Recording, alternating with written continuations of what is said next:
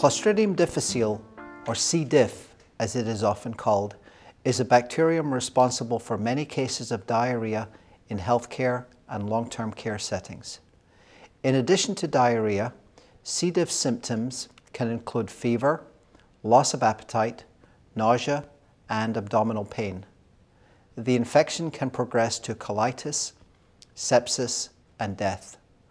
Those most at risk of infection are people who take antibiotics and are receiving medical care. Older adults can be especially susceptible.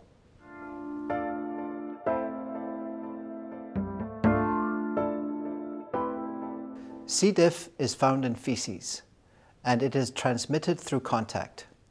People can become infected if they touch people, items, or surfaces that are contaminated with the spores of the bacterium, and then touch their own mouth, nose, or eyes. Healthcare workers can spread the C. diff bacteria by touching patients or surfaces with hands that are contaminated. This is a particular risk in settings where someone is infected with C. diff.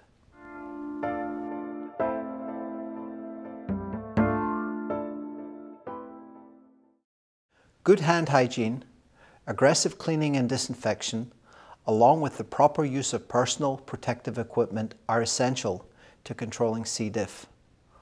Wash hands often, scrubbing with soap and water to help remove C. diff spores.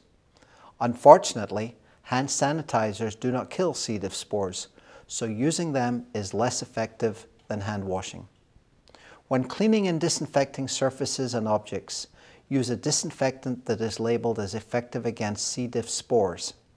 And, in healthcare and long-term care settings, isolate those who are infected if possible.